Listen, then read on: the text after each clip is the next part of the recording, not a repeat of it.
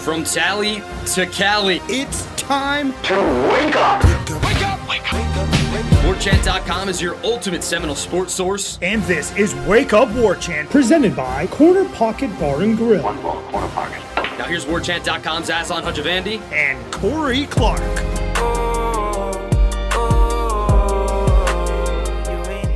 Wake up! What is up, everybody? It is Wake Up Warchant. It is presented by Corner Pocket Bar and Grill in Tallahassee, Florida. Coming up on today's show, scrimmage thoughts from a scrimmage we weren't able to watch, but it's fine. We get it, them the rules. Finishing up the Renegade Express finally, as well as the Zaxby's Indescribably Good Player of the Week. Warchant.com, the ultimate Seminole sports source. The launch special still going on. Only $1 to join Warchant.com for an entire year of access. No tricks, no smoke and mirrors, just $1 You can get access to the website for an entire year. Thumbs up, 5-star rating and review. We are presented by Corner Pocket Bar and Grill in Tallahassee, Florida. CPTallybar.com. Daily lunch specials. It's Monday. You want a burger. Go build your own burger over at the Corner Pocket Bar and Grill. 11 a.m. to 3 p.m. the lunch special runs. Only $8.99. Check it out. You won't be disappointed. Speaking of disappointment, you're never disappointed when you hear from this guy, Corey Clark. That guy. What's up, Corey Clark? What's up, buddy? How are you doing? You have a All good right. weekend, I hope? Yeah, it was cool to kind of quasi have a Sunday off, if you will. I mean, kind of had a Saturday off as well, although that 9:45 Zoom on a Saturday night, a little bit weird, Mike. A little bit weird. But what are you going to do? It's fine. You know, you had all day to do stuff, run errands, go out to dinner a little bit earlier than usual, and then come home and talk to the head football coach. Who'd you go out to dinner with? Nobody. I'm saying you probably did. Most people probably did. I did not. Oh, but you did go out to dinner? No. Oh.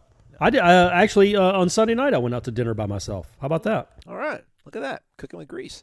I mean, I'm still up in Georgia. Brady had something left over that he was going to eat, so I'm like, you know what? I'm going to go sit by myself and eat dinner. I'm not too proud to do that. I like doing it. Okay. And also, like, when we're talking about this deal for Warchant, folks, I mean, legitimately, like, you're gonna want it. You're going to want it now because, like, in 3 weeks, you're going to want all this football news. The season's going to start, and you're like, man, this is $100 value, and I'm going to pay $100 because I want to see what Corey, Ira, Jeff Cameron sometimes is going to be on the boards. We're trying to finagle him on the boards, but I'm on the boards a lot. Aslan and Ira and Gene are on the boards a ton. Obviously, Michael Langston's on the boards a ton, answering recruiting questions. Tom Lang does AMAs, Ask Me Anything. Yeah, Tom Lang's doing AMAs. Like, you get to interact with us in a more intimate way than asking a question that gets read once a week. And we love the Renegade Express, but it's a little more intimate, and you get it all for $1. And it's football season, so it is the perfect time to try it out, man. We're better than the other guys. I don't know how else to say it. And it's not because of me. Hashtag humble. Yeah, but it's not because of me, but it's because of the bit. team Gene's put together. This is the best you're going to get, and it's not. In my opinion, it's not even really all that close, and it's $1. Plus, you get to interact with all the people on the tribal council. It's just a perfect promotion. Speaking of which, we'll get to the rest of the questions finally from Renegade Express. I don't know. We'll have to maybe make a smaller window for everybody to get their questions in, and we also will share our thoughts, I guess, on the scrimmage that we heard about from Mike Norvell and the coaches. But speaking of the message boards and interacting with the people, Corey, do you want to do? Do we need to do our annual? This is why we do what we do. Somebody was a little bit, I guess, was curious. That's probably the best way to put it. I was a little bit curious why we all don't call Mike Norvell coach. Right. Yeah. So you want to describe maybe your reasoning why you call him Mike? I mean, look, man, I get it. Some people see it as like a sign of respect to call him by that. But, if I had a friend or somebody that I talked to, I don't know, every 3 or 4 days, and he's younger than me or around my same age, and Mike Norvell is younger than me, I don't know that I would call him, hey, Dr. Smith. Good to see you, Dr. Smith. If I'm friends with him or if I hang out with him a lot, I feel like I'm going to call him Mike. I've always had a saying that he's not my coach. And certainly my son calls his coaches coach because it's a sign of respect and it's the title of the team. Like, he's a part of the team, so he calls him coach. That said, Bobby Bowden wasn't my coach either. I called him coach. So I don't know if it's like but I never called Jimbo coach. I never called Mike Martin Sr. coach. I never called Mike Martin Jr. coach. I mean, they had their own nicknames. I never called Mickey Andrews coach. Willie Taggart I didn't call coach. So I don't know if it's just like the seniority that made me want to call Bobby Bowden coach, but I would have just felt goofy calling him Bobby. Yeah. I just would. Maybe it's because I grew up with him. I grew up cheering for his programs. He was the elder statesman. He was a legend. So I just called him. I called him Coach Bowden. Normally I just say, "Hey, Coach." But yeah, with Mike, I don't know, man. He's not my coach. I wouldn't call Jeff Collins coach or Manny Cristobal coach. What about the dude at Billy Napier? I'd call him Billy. Yeah. I don't know if I showed up to like an interview with those guys. I think I goes to your point that we speak to him every day practically. So that's what I meant. Like if I covered those teams, as well. Okay. I thought like if you were going to pop into like a Miami post game after they get drubbed by the Noles in November. Right, correct. If you just show me, yo, Mario, what's it feel like to have Florida State be your homecoming game and you just got humiliated? Yeah, probably hey, Coach Cristobal. I mean, that's how I would approach it. But. Well, and the thing is, so Ira chimed in, and he does call most everybody coach. I think he said he does it mainly because it's I don't know, it's easier than knowing. I don't remember what he said exactly. He just says coaches call each other coach, so to make them comfortable. So they're used. Yeah, it's a comfortability thing. And like I said in my post, is like, well, if he calls me Mr. Clark, I promise I'll call him Coach Norvell. Well, I don't want him to call me Mr. Hudjavandi. That's yeah. Yeah, but you're younger than him. Like if if you want to show some respect for your elders, he could call me Mr. Clark. I'd call him Coach Norvell, and we'd be on our way with our titles. But Ira, the reason I make fun of Ira is not because he calls people coach when he's asking them a question. It's that sometimes he'll refer to them when he's talking about them in another conversation. Is well, here's what Coach Norvell is thinking, or here's what I don't know, Dr. Barron is thinking. When he's talking about the former president. You'd always be like, you don't call him President Thrasher. You would just say Thrasher. You're like, right, you don't say President Thrasher. You but it's Dr. Barron. Alford. Yeah, or Mr. Coburn. I think he might have even said Mr. Coburn. But I just thought that was funny. But he's so ingrained in doing that, I think. And, yeah, with Willie, with Jimbo, with Mike, it never even occurs to me to call him coach because they're not my coach. And it's not a sign of disrespect. I respect all of them. I wouldn't call Adam Fuller Coach Fuller. He's not my coach. That's all. But I get it. I also understand that for some people, it is a sign of respect to call them by their title. Yeah. To me personally, the $5 million he makes a year more than makes up for a media member calling him by his actual first name. All right, so we did speak to Coach Mike Norvell. Coach Mike. Yeah, Coach Mike. That's not bad, right? On Saturday night, as well as Coach Atkins, Coach Fuller, Coach Papuchis, John, Alex, and Adam, as we all know them by. You're gassing up the Deuce Spann train. I kind of want you to stop shoveling all that coal in there, man, but I guess let the locomotive go, man. You've seen him in a couple practices and apparently did well in a scrimmage. Mm-hmm. I don't know, 35 catches, you penciling him in for 35? Why are you saying that? What did I do to gas him up? No, I'm gas up. It sounds like I'm picking at you. But you had a tweet that made it sound like you really like what he's doing. I just want to get crux that of your story as well, kind of on Saturday. I didn't write that story. Get your mind right. That was an Ira story.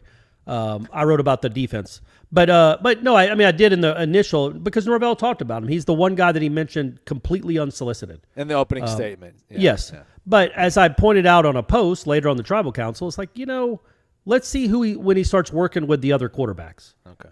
Like right now, it was A.J. Duffy that threw him the pass. Yeah. Sorry, the long touchdown pass. That was A.J. Duffy, which is awesome. It's cool that they're hooking up, but if Deuce Spann is really going to be a contributor on this team, like a big one, let's wait and see how many times Jordan Travis hooks up with him in the next 2 or 3 weeks. That, to me, is the telltale sign. Not that he's torching some guys that are probably working with the third unit. Let's see if he's and we don't know. He might have gotten some work with with Jordan Travis or Tate Rodemaker in the scrimmage. We don't know.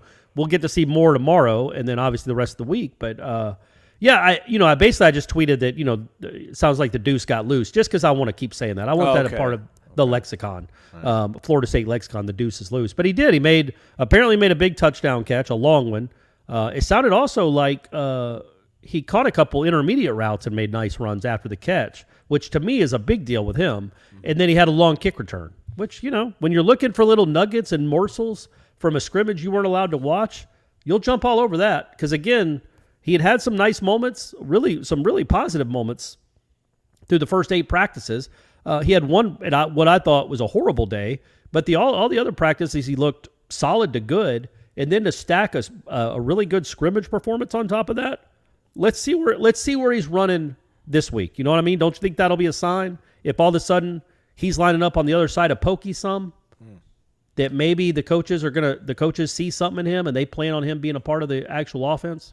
Yeah, I wonder if this is like a crucial kind of evaluation week, because they're going to go 6 days in a row of practicing. So I feel like this is where they're really going to be able to figure out who's going to be part of the plans in certain personnel groupings and certain situations. So to your point, I guess if we start seeing him maybe in Jacksonville running with the Jordan Travis crew, then that kind of portends to possibly his top end, prospects for this season. What caught my ear mostly, I like what he said about Tate. I mean, he was like, man, he really placed the balls quite nicely. And I was like, all right, that's cool. That's nice. I like that. And then the offensive line still seems to be a bit banged up. I think there were some rumors out there about, Caden Lyles possibly tearing his ACL. I mean, we haven't heard any reports about that. I mean, there's nothing confirmed or substantiated about that. I think it might be somebody on a message board has heard that, which, people on message boards aren't always wrong. They're not always right either. So, but we've seen these guys out at practice the last time we were out there. So, we didn't see anything to indicate that they would be gone for a while. But the fact that they didn't scrimmage on Saturday, probably by the sounds of it, I mean, I'm guessing, again, we weren't there to watch it, but the fact that Mike Norvell kind of mentioned that, they're still mixing and matching on the offensive line, that to me sounds like they probably don't have who they want out there when they want them out there. But we'll monitor it. But again, I know there's some people that commented about what's going on with that. We don't know, and I don't want to be a coward and be like, we're not going to ask him. But yeah, we're probably not going to ask him because he's kind of outlined to us what he wants to talk about, what he doesn't want to talk about, and he doesn't want to specifically talk about a player that's not out at practice. So if he volunteers it, which he did with a guy like Cam McDonald, we can talk about that. But otherwise, that's that with that. Yeah, and here's what I would say with that when it comes to some of that. I remember with, was it Brownlee in the spring that wasn't around? Is that right? Yeah, correct, yeah. And, I what we can do, and Norvell's very gracious and open-minded about this, is we can go to the SIDs and say, look, man, it's hard. People want to know why Jarvis Brownlee's name isn't being brought up at all. People are asking us questions about how's he looking. And can you just we also don't want to, irk the head coach by asking him with cameras rolling. Because, again, we are so grateful, legitimately grateful. I can't tell you, reading all these other practice reports from all these other affiliates from other schools, other schools, their practice reports, you're not getting anything. And so they're just completely locked out. So we are really grateful that we get to watch every second of almost every practice. But there are some ground rules, and that's one of them. Don't ask me about injuries, or don't ask about specifics with injuries. But when it's something like, if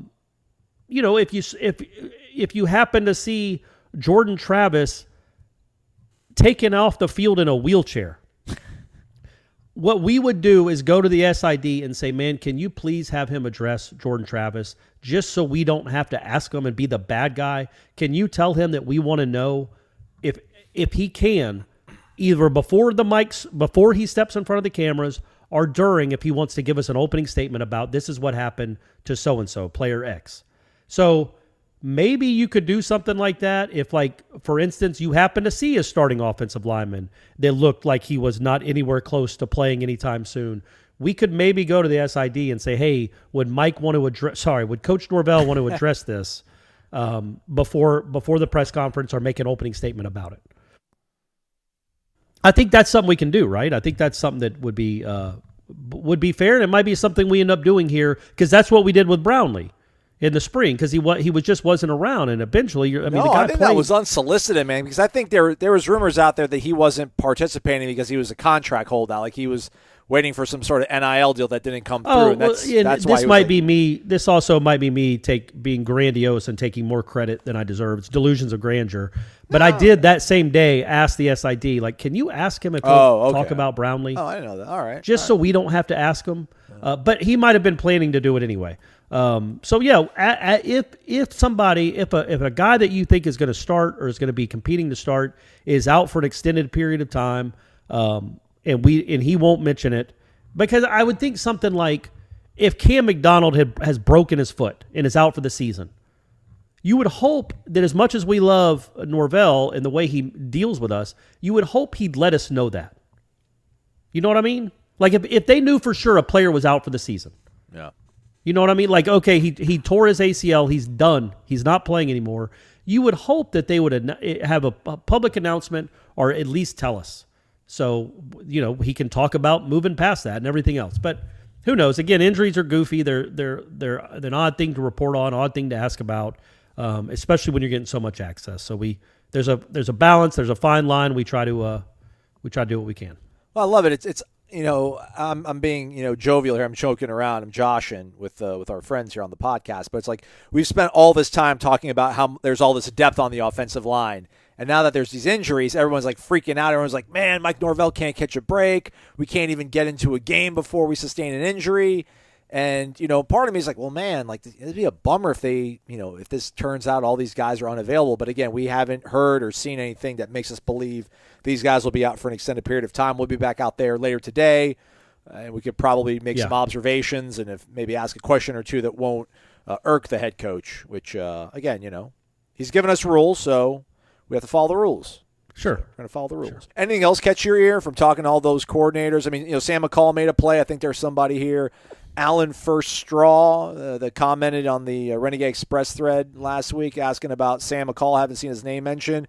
Made a pick, sounds like, or a turnover. There was some way that was phrased that Adam Fuller appreciated. So a takeaway. Because that's what he calls them as a takeaway. Right. But it was an interception. Yeah.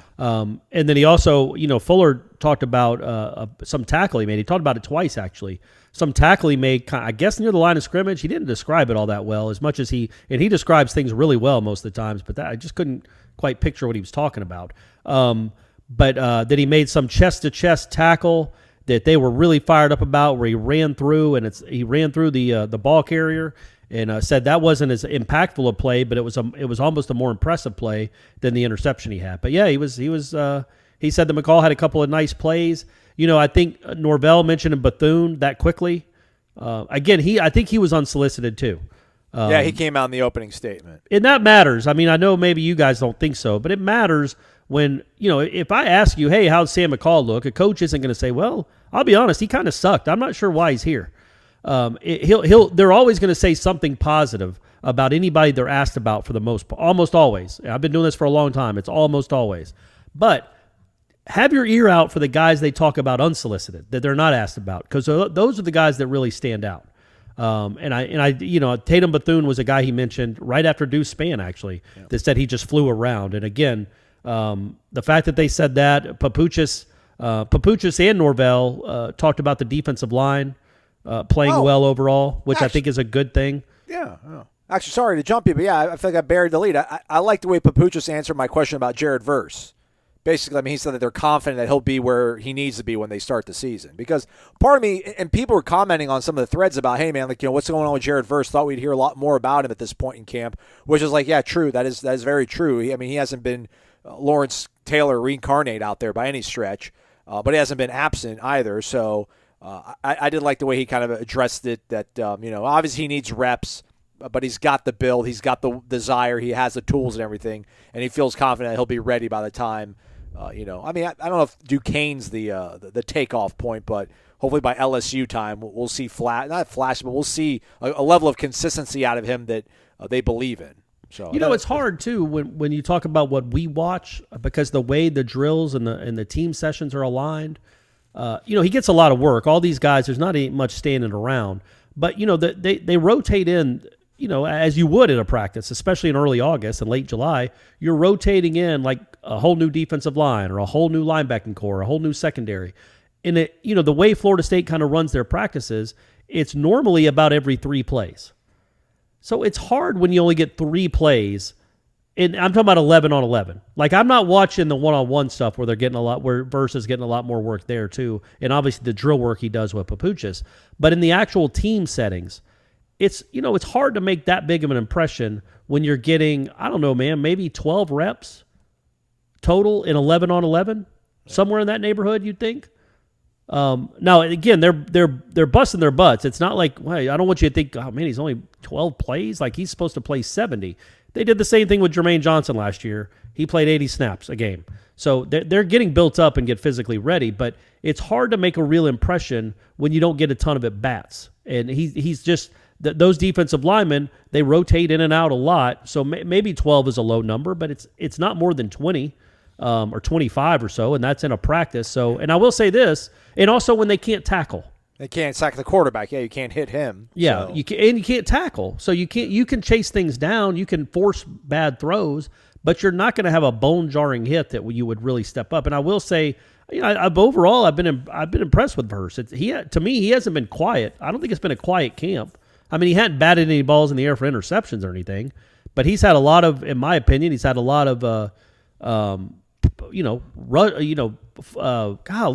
hurries. Good grief. I kept wanting to say pass rushes. So he's had some QB hurries. He's forced balls out quickly. He's beaten guys really quickly every now and again. He gets blocked a lot. I mean, that's what happens when you play defensive end. But I think he's going to be a big deal for this team, man, in a number of ways. That personality is, man, he better be good. The way he talks and the way he acts on the field, he better be good, and I think he is good. I really do. I've seen enough from him through the first 7 or 8 practices that I think he's got a lot of tools. And when Papuchis was talking about him, he's like, yeah, he's got all the things you want. He's got the physical. He's got, size, speed, a great mindset. He never stops. He literally never stops. His energy is 100 miles an hour all the time. He's just got to work more on fundamentals, like technique, and also how he fits into the frame of a defense. Meaning probably sometimes you can't always try to make a play from your defensive end spot. Sometimes you do have to stay home. It's not all about you going to make a play. It's you doing your job so the other 10 guys can go make their play. And I'm not saying I've seen anything out of that from Verse, but we've all seen defensive ends that are like that. When they go streaming down at streaming at the running back, down the line, when the quarterback is rolled out and there's nobody on that side of the field. Saw it a couple of times against Syracuse, right? Mm-hmm. Where you just, that's not your job right there, man. Trust your other teammates to do a job. So I think that's what they're still trying to drill into him is, yeah, man, you're really good. You've got a lot of physical gifts, but you also play a role within a team, and this is what that is. The clutch shot, the biggest hits. It's time for the Zaxby's Indescribably Good Player of the Week. The man has spoken. That man's Noles, my friend. But anyhow, it's the Zaxby's Indescribably Good Player of the Week time. Hopefully we'll get to see more stuff going on here practice this week. But as of now, my guy Jarian Jones, sorry everybody, Mr. 601, Mr. Mississippi, Mr. McGee, Mr. Simpson County, Mr. Northwest Rankin, he's playing really well. And the coaches have also validated our eyes, which we've all seen. So the fact that this guy could be in the running for playing slot cornerback, and if he's your backup slot cornerback, and you got Kevin Noles out there with the first team, who's going to throw on us? Who? Huh? DBU's making a comeback. Jarian Jones had a great camp thus far as my Zaxby's Indescribably Good Player of the Week. What do you got, Corey? What a great transition, Aslan, because when you talk about DBU, I'm going to one of the OGs, at least from my era. Leroy Butler, man. I was so awesome to see him enshrined in the Pro Football Hall of Fame on Saturday. He was the first one to go, which I'm not quite sure I understand why, because alphabetically he wasn't the first, but whatever. It just was really cool, man. And it was cool that his mom, who passed away in 2016, I believe, actually helped him write that speech before she died because she believed, and so did Leroy with good reason, that eventually he would get into Canton. And he did. And it's just awesome, man. Not just what it does for Florida State, but he's such a good ambassador for the school. He mentioned Florida State, said his life changed forever there. He talked about how Bobby Bowden came to recruit him, even though he lived in the hardcore inner city of Jacksonville. Not a great place to live at all. He warned Bowden about coming in, but he's like, I want your mom to hear me offer you a scholarship. So that, again, it says a lot about both of those guys. And I was there for the Punt Rooski. I wasn't there for the Lambeau Leap. Don't care about that stuff. But I was there for the Punt Rooski, man. It was one of my all-time favorite memories with my dad, and he was one of my dad's all-time favorite players. And I just felt just blessed, really, honestly, to get to watch that dude play college football for 3 years and be an All-American in 1989 and be a part of probably my favorite ever play in college football in 1988. So he's my Zaxby's Indescribably Good Player of a Lifetime. He gets a lifetime award from Zaxby's for the career he had. Past, present, and hopefully a future with Jarian Jones as well. We knocked it all out this week. The Zaxby's Indescribably Good Player of the Week. let's get back to it, Corey. Again, welcome everybody to warchant.com, all our first-time subscribers. Again, we'll try to figure out a way to get to your questions the day you post it as opposed to 4 or 5 days later. But anyhow, 229 Noles. Don't know if he's related to Noles 229, but anyhow. Wake up, first-time poster. My dad, a member of Warchant some years ago. I figured I'd give it a shot with the $1 special. There we go. Got a family legacy going on here. Nice avatar. He's got his child in a Florida State 1 uniform. Looks like a toddler or an infant, rather. Yeah, it's infant, not a toddler. Toddlers can walk. This is an infant. Right. Anyhow, he's from Bainbridge. A couple famous folks from there are the current University of Georgia head football coach Kirby Smart and David Ross, manager of the Cubs, which I guess they've turned it around, the Cubs. Thought he was going to be on his way out, but apparently they've turned it around. Oh, they have? I thought they were still in last place. Oh, never mind. I heard that on ESPN the other day. Maybe they won 2 games in a row or something. Yeah. All right, question. Which of the quarterbacks on this roster would be the starter for the 2013 team if Jameis wasn't on that team? Oh. None of them. Just Devontae Wildcat? Well, no. I thought it meant like would any of them beat out Jacob Coker? Oh, okay. That's what I thought the question was. Well, I'm reading it verbatim. My question is which of the quarterbacks on this roster would be the starter for the third? Okay, I got it. So that he probably. I mean, there's 2 ways to take that, but I think it means like with the talent around him. With that kind of talent around him, would Tate Rodemaker be the? It wouldn't be A.J. Duffy, not a true freshman. Jameis didn't play as a true freshman. So it's between Travis and Rodemaker, and that's a really good question. It's a really, really good question. It's like Sean McGuire versus a little bit of a lesser Christian Ponder, in my opinion, as of now. I mean, what I've seen in the way Jimbo likes to throw the ball in the middle of the field and downfield, I just think that I think Rodemaker would be the guy. Yeah. I think Jordan Travis has been really, really needed for 2020 to 2022 Florida State football. I've said it a million times. He's the only reason they've won any games at all, for the most part. But with all that talent around him, with an offensive line that would keep him upright, with that kind of running game, in those 3 wideouts, but also maybe Jordan sees it better and quicker with that kind. His development would have been further along because he would have trusted it. Like it's easy for us to say he needs to get it out of his hands quick. He needs to trust what he sees. Man, he hasn't seen a wide receiver get open off the snap in his lifetime. Jameis got that. Jameis like, oh, there's a big 6'6" guy running free in the middle of the field. Let me throw it up to the avatar.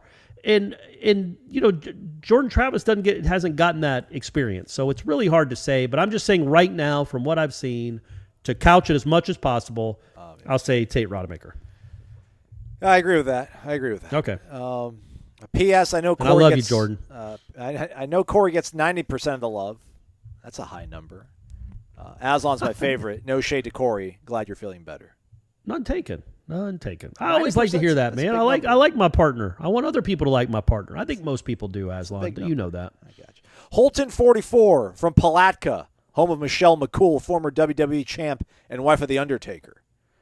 Nice. Okay. Nice. Okay. I think John L. Williams, an old fullback at Florida that played in the league for a long time, was from Palatka. I think, who's that guy that everybody wanted to be the athletic director? I think Jeff Purinton's from Palatka. Oh, okay. All right. I think. All right. Both Wake Forest and North Carolina State play Clemson the week before they play Florida State. Yeah. Does that improve our chances a little in those games? Yes. Absolutely. Especially if they can take that quarterback and fling him into the side of side of a mascot or something. Does Clemson doesn't have a tiger on the field, right? No, but it's just LSU. They never have. They got a mascot. They got like a furry one. Like Memphis has got a real tiger. Mike the Tiger, though, for LSU, he's always in his habitat. They don't like bring him into on a cage into the field. But Memphis has got a tiger in a cage on the field. They used to do that with Mike the Tiger. Yeah. Well, there's a famous. I think I've told this story when Miami played out there in Baton Rouge in like the late '80s, early '90s. They were rattling the cage. The players were. And like barking at the tiger. Barking at the tiger. Yeah. Which, I mean, part of me was like, I mean, if the trainer guy just happened to, no, that would have been, I can't imagine what would happen. Would they say the trainer guy got mad because Miami was beating the bejesus out of LSU and their players were taunting the tiger and shaking the cage, and he let Mike the Tiger out of the cage. Are we still playing football? Is there a thing as college football right now 30 years later? Or does that end the sport? Oh, man. Well, at least the Seminoles wouldn't be in the crosshairs of everybody. It would be PETA would be taking out all these animal mascots. That'd be the concern. And I also don't know how. I mean, that's a fast team. Miami's fast, especially back then. But a Tiger could probably kill on a sideline of 70 players. He could probably get to 3 or 4, right? Yeah, I say before 3. they get to the locker room. Yeah. I guess your play is to try to jump into the crowd at that point. But apparently, anyway, that's how my mind works. Sorry, everyone. Apparently, up until 2017, he was out there. But apparently, there you go. Starting in 17, they decided the Tiger will not go into Tiger Stadium on home football game days. I wonder what led to that. There had to be something that led to that. That's crazy. Because when I was working in Mississippi, I'd go down there, to cover Mississippi State and Ole Miss, and I remember you walk by his habitat, and I saw him. But maybe that was another tiger. Maybe he has a habitat, but during the game they take him out of the habitat, or they did, and put him in that cage and wheel him into the stadium. I know, but I'm not Ira. I mean, I walk up to a stadium an hour before kickoff. Not, I figure right, yeah. they'd have to have that well prepared in advance to do that. But that's a big deal. That's something that maybe we should factor in a little bit more. Is that there'll be that body blow theory? Maybe Clemson weakens them up a little bit, and then we can take advantage of it. Do you think? I mean, yeah, do you should, think DJ's right? That's going to be the quarterback? Team. Do you think DJ's going to be the quarterback when he plays us for Clemson? You think it's going to be Uyunglele? No, I think there's so much negativity in that fan base towards that quarterback that as soon as he has a couple of bad games or bad quarters or bad moments. I know, but Dabo likes to spite everybody. But he also likes to win, man. He spited everybody for a game and a half until all of a sudden he's like, well, Deshaun Watson's my quarterback now. And that happened against Florida State. If Deshaun Watson had started against Florida State in 2014, they win that game, probably handily. But they didn't. They started Proctor. Is that his last name? Yes. I don't know. Stout? Maybe Cole Stout. I thought it was Will Proctor, but he might have been earlier. It's tough to get all those kind of mediocre Clemson quarterbacks. They Willie run together. Corn and all those dudes. But, so they started that senior for the first quarter and a half, and then they let Deshaun play the rest of the game. And so he I think he spited people early on, but then he's like, okay, no, I want to win. And I just think that kid, if he has a great season, man, that would be awesome for that kid, obviously, because you think some of these Florida State quarterbacks have been maligned. Think about a Clemson fan going from Deshaun Watson to Trevor Lawrence to that, where they had one of the worst offenses in the country. And he was abysmal, frankly, for almost the entire season. And if he goes in with that negativity already around him and he struggles again to start the season, that'll be a wrap, man. You can't. It's just hard to overcome that kind of negativity. Plus, that lack of production when you've got somebody that you like behind them, and they do. So there will be a lot of calls for him to not be the quarterback very early on in the season if he struggles at all. Yeah, it's got the makings of the whole Kelly Bryant, Trevor Lawrence kind of dynamic where, although, Kelly Bryant took them to the playoff the year before. He took them to the Mayo Bowl, so a little bit different there. It was Cole Stout who started in 14. Will Proctor's 38 years old, so I don't even know what that – he probably played against Chris Ricks then. Who was he a Clemson quarterback at least? He was. He was. Okay, I didn't know if I completely made up. So he would have played – he's 36, you said? 38. It says he was the backup of Charlie Whitehurst until the 2006-2007 season.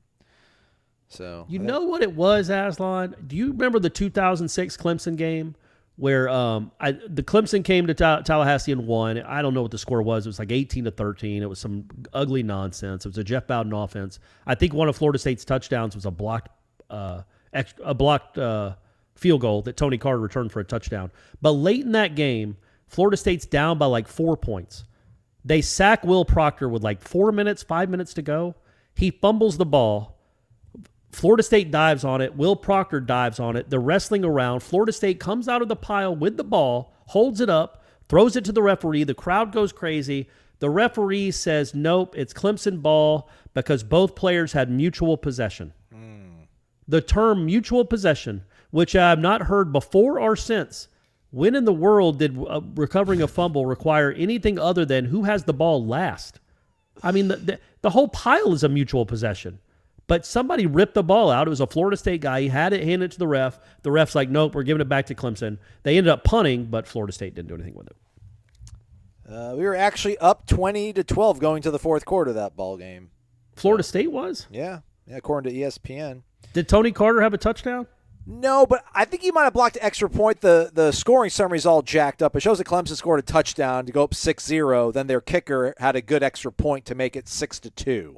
Oh, okay. So that's what it was. He Yeah. returned an extra point for a touch for 2 points. Okay. Yeah, So what they lose? 26-20? 27 to 20. Okay. Yeah, they got that a 2-point help. conversion later in that game. The Chancey Stuckey. I remember that name. Oh, I do too. He's a Georgia kid. Yeah, so all right. Moving along, Spartan Knoll 71. It's our guy Ralph. Aloha, guys. How's it? That's it. Just want to say hello. Hopefully there'll be a packed house at Corner Pocket on the 25th of August as we kick off the season with Corey and Jeff's first home game live show of the season. Mm-hmm. I'll be there ready to meet and greet all war chanters that I did not get a chance to meet last year. Mahalo for all the great coverage. Your friend, Ralph. There you go, Ralph. Thanks for chiming in, buddy. I can't wait to see you, man. Noel Wenda Hold'em. Hey, fellas, I'm part of the new $1 crew. I'm excited to join War Chant. I've been a fan of Wake Up, Headlines, JCS, and the All-Star crew for years now.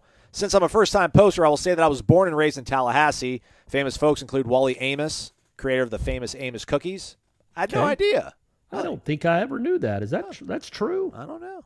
He wouldn't lie to us. Also, Napoleon's nephew, Prince Achille Murat, which that's awesome if that's why it's called the Prince Murat. It was Napoleon's nephew. If these are true, that's amazing. My brain is in millions of pieces. I'll look it up. You read his question. I'm going to look that up. I've been going to games since I was a toddler. I'm going to miss that magical voice this year. That would be of Gene Deckerhoff. My question has to do with Mike Norvell's rules for the media. Oh, we talked a little about this at the top of the show, but I'll read his question just because he's a first-time guy. All of you guys, Corey, Jeff, Tom, Aslan, others, are always saying... Absolutely on Wally Amos. Yep. Okay. He was from Tallahassee. How about that, man? That's awesome. You guys are always saying, I can't say too much at the risk of upsetting coach, etc. What specifically are you not allowed to talk about? What are the reasons behind the rules? I understand not reporting on a trick play, but why does it matter if you say so-and-so went up against so-and-so in practice? Any insight will be appreciated. Keep up the great work. Daily driving would not be nearly as fun without you guys keeping me company. Thanks, man. We talked a little bit about it. It's competitive disadvantage is the word that we've heard from the liaison, the media liaison. Like, hey, don't create a competitive disadvantage for us allowing you to come watch practice. So they've even admitted to us as much that it's what coaches do. Like, coaches do have people on staffs that go ahead and check stuff out that's being reported, and like, why not? You have these 20 people support staffs. You can put them out there, and then you'll know that certain guys run with certain dudes, and you can expect certain packages. Maybe if you're hearing this guy's run with that guy, maybe certain routes that they like to run. So, and there's a little bit of paranoia involved too. Listen, a lot of it is totally valid, but there's also a little bit of paranoia in there too. They don't want to talk about injuries because then that you can plan for who's going to maybe be there and who won't be there. So. Trick play stuff obviously makes sense. You've pointed that out, but I think that's pretty much the gist. Got anything else to add to it, Corey? Yeah. So Achille Murat was one of the more eccentric Bonapartes. He grew up as the Crown Prince of Naples, but became a colorful Florida pioneer known as the Prince of Tallahassee. And then he moved to awesome. As a 23-year-old. He moved to Florida. I think he started in St. Augustine, little Augie Doggy, and then shortly after that came over to Tallahassee. Lived on the Waukesha River? Yeah, the Wassissa. I think it's Wassissa. Wassissa? Yeah, I should not have pronounced that, folks. I apologize. I'm a carpetbagger, man. I'm from Atlanta. But yeah, he lived along the Waukesha. I mean, that's crazy. How about that? So that's where Prince Murat comes from. Shout out to Noel Wenda Hold'em, dropping really good history on us today. Appreciate it. Man, imagine how much he rolled in his grave if he'd have known what was going on at the Prince Murat Hotel in his name. Holy moly. They won't be a sponsor with us, I assume. They're not around any longer.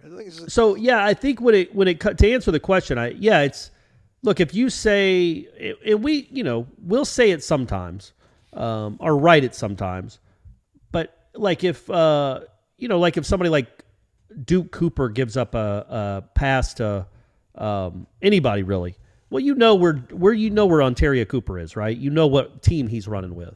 But they just don't like us to constantly or to tell people like depth charts because they don't. I think more than anything, it's not like Duquesne is scouring the War Chant message boards to see, man, I wonder if DJ Lundy's running with the first team or not right now. it doesn't really matter to them at all. I think it's more about the players themselves and not wanting the players themselves to feel like a second teamer or feel like a third teamer.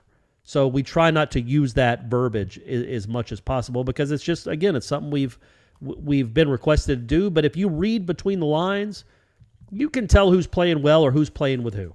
You know, that's I guess what I'll say about that. Those lines might be getting blurrier though, everybody. So buckle up. Get down or lay down. It's our guy Kyle, who I think used to be in Colorado. Now he's in Charlotte, but he was born in Plant City, home of Trayshawn Ward.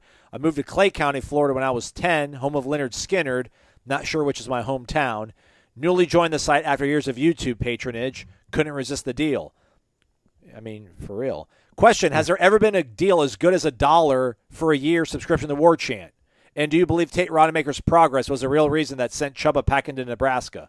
Love the show as always. Can't believe I'm listening to you guys for nearly 5 years already. No lie, man. I can't believe we've been doing it for almost 5 years. It's crazy. We've been on headlines for 12.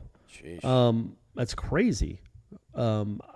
We've had some good deals, like half off a year and like a T-shirt, but $1 for no. nothing. I'm saying in the history of the world, I don't know. There's been a better deal than this. When you talk about the value, you're getting the 1/100th of the value. You're getting the value for 1/100th of its real cost. So that'd be like buying a car for.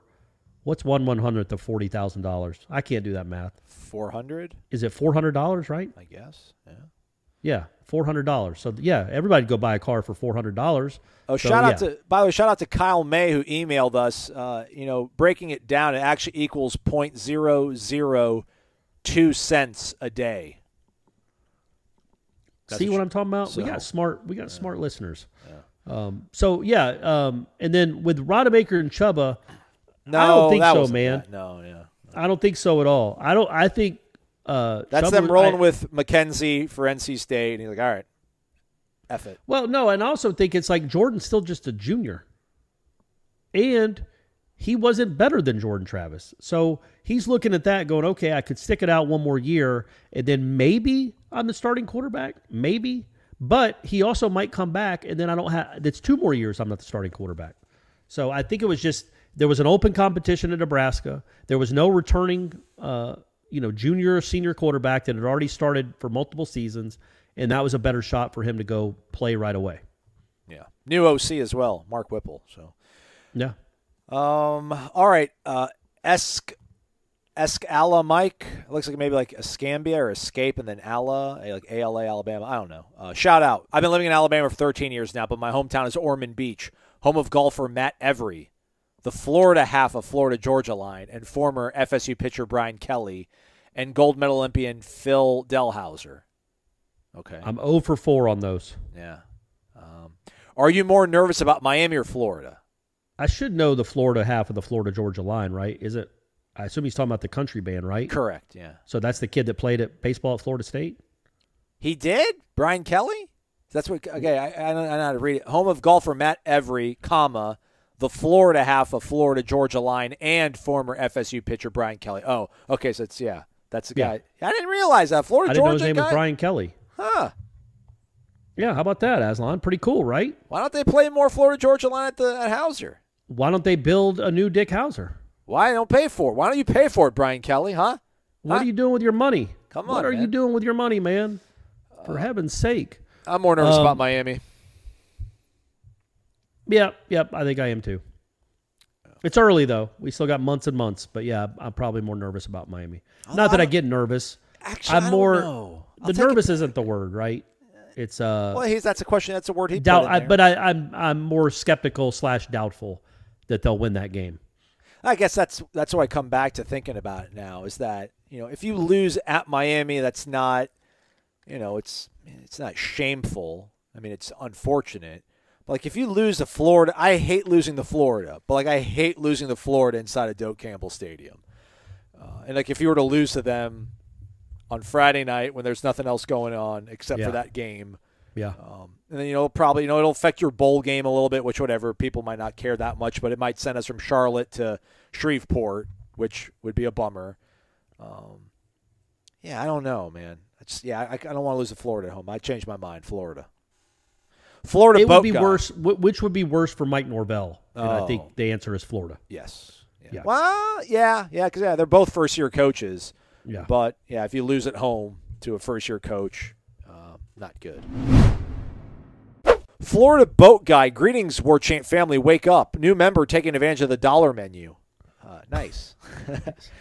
Born and raised in Panama City, home of Burt Reed, J. Robb, and the world's most beautiful beaches, I now reside in Charleston, South Carolina, where there is, to my surprise, a great community of Seminoles. Charleston is home to Hootie and the Blowfish, Bill Murray, Poe's Tavern, a Sullivan's Island bar restaurant dedicated to the great work of Edgar Allan Poe. Okay, cool. All right, I didn't go to Post. I was up there a couple months ago for Brady's baseball thing, and we didn't go to Post Tavern. It sounds cool though. Yeah, well, it's an island bar, Sullivan's Island. Did you guys go off the mainland? Oh no, we did not. No. There you go. That's My question for your wise consideration, I'm hearing a lot of optimism when talking about the defense, veterans that understand the expectations and are capable, as well as promising young talent. Would you take the over or under at 1.5 shutouts this season? Under. No one shuts out anybody anymore, Florida boat guy. It just doesn't happen, man. Also, can we count on the Warchant family to resurrect the spiked baseball tradition and present them during post-game press conferences? We won't do that. But Chip Baker's still around, and Chip Baker's who started that. He used to give us spiked baseball. He was the former Florida State baseball coach. Now he's like the director of operations for Florida State baseball. He's been a part of the program for going on nearly 40 years now. Yeah. So he used to give us spiked baseball to Mickey Andrews every time they had a shutout. That was a tradition. I think Mickey had 30-something of them. It's a really cool idea. It's a good tradition. So, no, we wouldn't do that because we don't want to step on Chip's toes. Chip's still around. He's still very much around and involved with Florida State baseball. So if that happens, say they shut out Miami 31-0. That's going to be Chip Baker delivering that ball to Adam Fuller on Sunday. Yeah.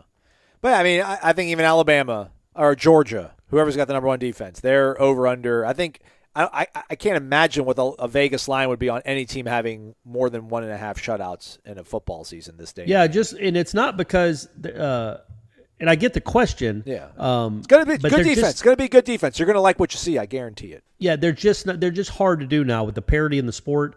If you're up 41-6 or 41-0, you're going to play your younger players, lots of them, to get them valuable reps.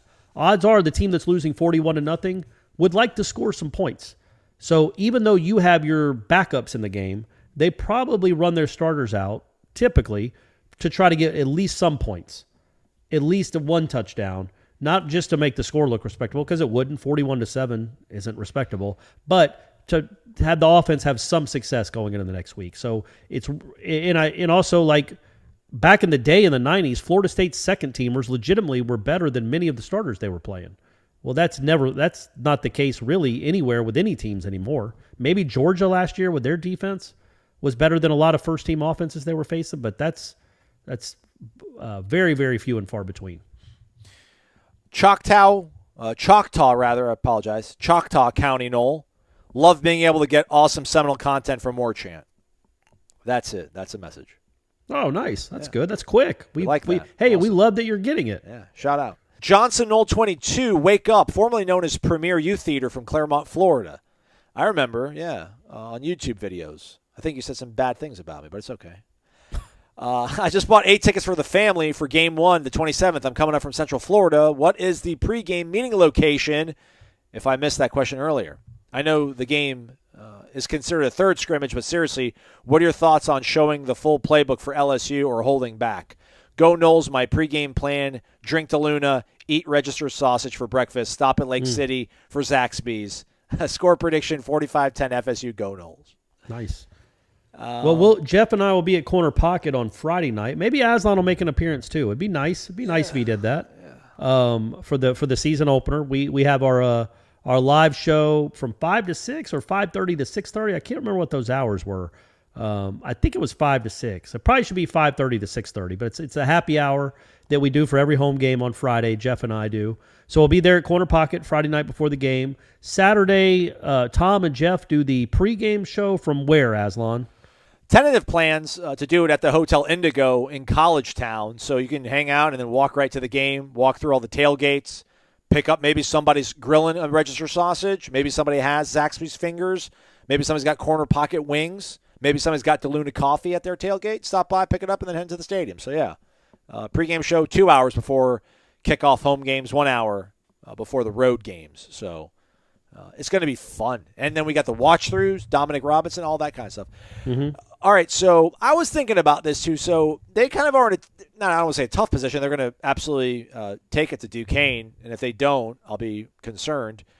But maybe I won't because they're saving it for LSU. I wonder how that's going to factor in. I'm sure they're going to get up early. They want to get up a lead early in this game and cruise the rest of the way.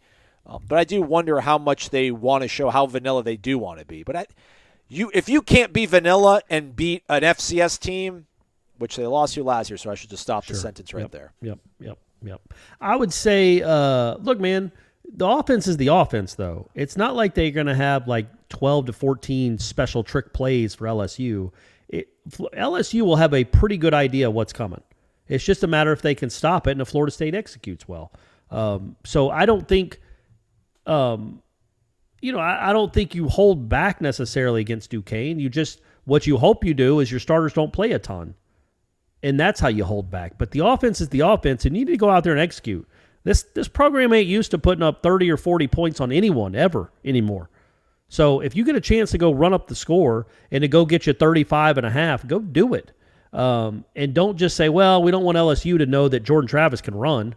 So let's just never have him run at all. Let's never keep it on his own read. And we don't want people to know that Johnny Wilson's tall and we might throw it to him in the end zone. It's like, man, those guys need to go do that in a game too. They need to go. Jordan Travis needs to go get hit and get tackled, or at least attempted to be tackled. And Johnny Wilson needs to go make plays with people around him in a game, even if they're Duquesne players. Go make plays. Like I don't know that you really vanilla it up enough. I mean, if you have a few special plays, then yeah, obviously keep those in your back pocket. But just a few. Everything else, I think you want to execute well, and you run what you run. Actually, now that I think about it, you can show all your base concepts. You can show a lot of stuff, and then obviously do the opposite against LSU, right? LSU. We saw this look on tape against Duquesne, but flip it around on them. So yeah, well, and that's the beauty of getting to play first is that whatever you do, LSU is going to scout it, and they're going to have a plan for it, so you can counter off of that. That's the beauty of getting to play first and making them have to scout you. All right, a couple more. I was just going to say the downside is you don't get to see what LSU is doing. Yeah, that's true. They started practice on Thursday, I think, by the way. That Butte guy's back at practice, but apparently he had 2 surgeries because he didn't rehab correctly the first time. So he's out there, though. He's practicing? Yeah, he's practicing. Oh, all right. Okay. Gator _ It's Gator 188, a.k.a. Gator Kirk, but now it's just Gator _ Wake up, Warchant in a different gated community. Oh, the excitement. What is your go-to workout song? Sorry for changing my name to Gator _ from Gator 188. One day I'll post about where I was born and famous people from that city. Go Noles. There you go. Do you have one, Aslan? Sailing, Christopher Cross. Yeah, that's not a bad one. I'm more of an Arthur's theme guy. Okay. When you get caught between the moon and New York City, that's a good one. I like to. I'm trying to think, man. When I listen to music, like am I in my house when I used to be able to work out, I'm still getting acclimated to not be able to work out for a few more weeks, at least not like I want to. Listen to a lot of Pearl Jam and a lot of REM. Okay. But not like Everybody Hurts REM or Shiny Happy People, but like they're earlier, better stuff. Okay, gotcha. Yeah, there's a couple songs I probably would go to. I don't lift all that heavy anymore, man. After I threw out my back in February, I am done doing squats, so I haven't done bench press in a while because of my shoulder, and my shoulder feels good now. So, yeah, I just have my music on shuffle, and it's pretty much anything. Like sometimes Taylor Swift pops in there, and I like her voice, and I just keep lifting. I don't stop. I'll tell you two that I like, which it's crazy. I'll admit this, but it's fine. One, the Stronger, Kanye West. Okay, yeah. That's been on my mix for a while now. Yeah. Just gets you juiced a little bit. Faster, and then longer. My Chemical Romance. Ah, my God! All right, yeah. Is it Helena? Is that the song that I know and like? Helena. Yeah. So those two have been go-tos for a while. Yeah. Man, you're in touch with the youth. I love it. Yeah, right. Those songs are like 15 years old. They are. Yeah, man. Yeah, Helena. That was like my last year of college. Donnie B016. I'm Donnie. I'm from Indiana, Pennsylvania. Oh, is that UIPUI? No, that's Purdue University. Yeah, no, you're Sorry. wrong. Yeah. Hometown of Jimmy Stewart. Is that the actor or is that the driver? Yeah. You're thinking of Tony Stewart. Maybe. Tony Stewart, Smoke. Yeah. All right, Jimmy Stewart. That's the actor, right? That's a cool one. Yeah, he's a very famous. Well, he was. Wonderful he's Life. Been dead now for a while. Something, right? Wonderful Life. Yeah. Yep. That's the one. Mr. Smith Goes to Washington. I think he was in that.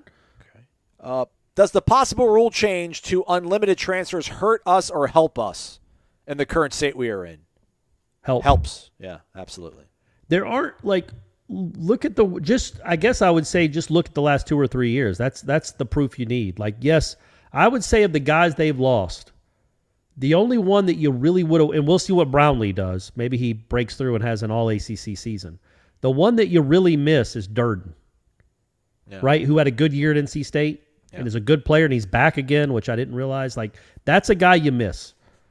Just that size, the athleticism. He didn't play well for you in 2020, but he did in 19, and he played well for NC State last year. He's a good player. But think of all the people you've brought in compared to who you lost that you miss. It's really not close. Jamie Robinson, Keir Thomas, Jermaine Johnson, these receivers, Trey Benson, Jashawn Corbin. All the people that have done anything at all almost for this program the last 2 or 3 years have been guys that started, Jordan Travis, that have started at other schools. So, and Florida State's not losing great players. Not yet anyway, knock on wood. Yeah. But the guys that are good stay. There haven't been many of them, I get it. But so I think it for whatever reason, I guess it's really beneficial for Florida State right now. Yeah, I don't have anything else to say. That's correct. All right, correct. There you go. And that's the last one, actually. So we did it. All right.